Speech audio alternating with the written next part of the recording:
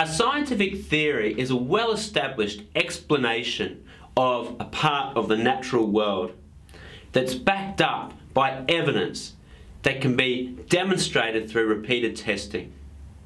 So the Big Bang Theory, for it to become a theory, it needs to have evidence that supports it. I'm going to talk to you about three important pieces of evidence. There is others, but these are three really important ones. The first one is called cosmic microwave background radiation. For the first 380,000 years after the Big Bang, the universe was an intensely hot white fog of hydrogen plasma. Photons of light were bouncing around and being scattered by the free protons and electrons, so light was not able to escape this white fog. When the universe cooled sufficiently for neutral atoms to form, this is a period called recombination. The universe became transparent, and electromagnetic radiation was released to travel through space. This energy has been travelling through space ever since. It is getting colder and colder, and is now only a few degrees above absolute zero. But it can still be detected with very sensitive telescopes.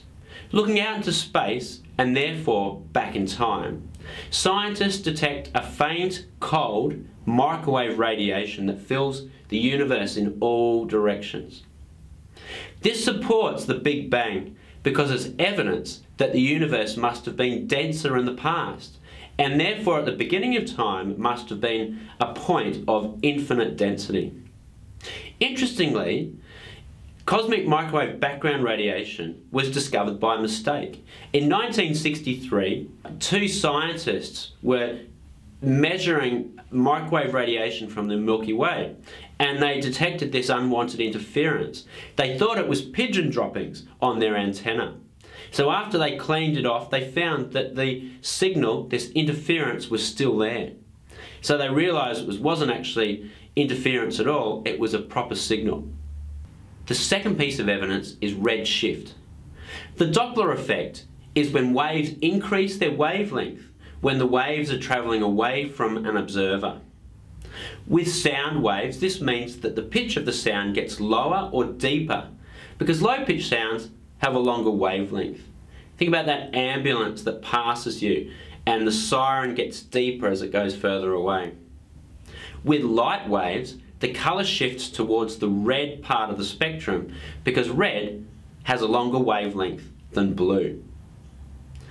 Even if light is not in the visible spectrum, the increase in wavelength is still called redshift.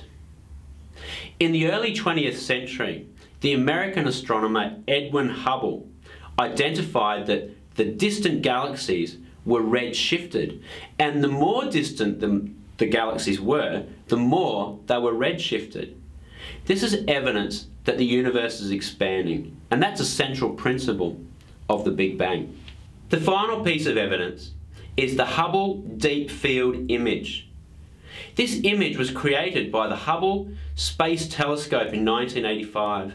Now, it's a series of exposures over a 10-day period. The telescope was pointed at a very small section of the sky, 1/24 millionth of the sky. It's like the side of a tennis ball at 100 meters away. It was a section of the sky with only a few visible stars from the Milky Way. So the Hubble Deep Field contains over 3,000 objects, and all of them are distant galaxies. Now, some of these galaxies are the most distant galaxies ever detected, and many of these galaxies have a high redshift value, indicating that they're moving away and the universe is expanding. The most distant galaxies in the image are irregular in shape and very small. This suggests that these galaxies are immature. This supports the Big Bang Theory and does not support the alternate theory of steady state, because all of the immature, irregular galaxies are the ones that are furthest away. In a steady state universe, the immature galaxies would be evenly distributed throughout the universe.